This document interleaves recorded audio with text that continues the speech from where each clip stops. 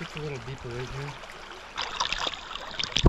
So today we're trying to mimic the river populations of Green Bay.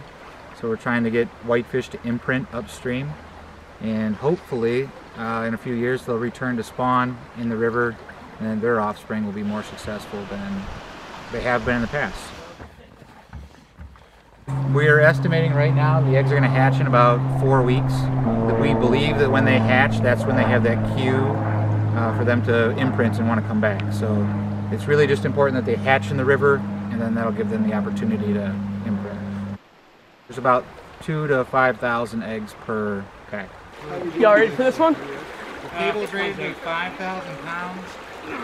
The whitefish are really important, just as a cultural resource and also an economic resource. You know, people have been fishing these shores for thousands of years, and so having that connection established for so long, and really being able to keep that. And once the whitefish are gone, you know, you lose that connection, that relationship with the water. I mean, we have a huge population of whitefish, so don't get me wrong. There's a lot of whitefish out there. They're just all very old right now, and so mortality rates are really low. They're living a really long time. We're just not seeing any babies.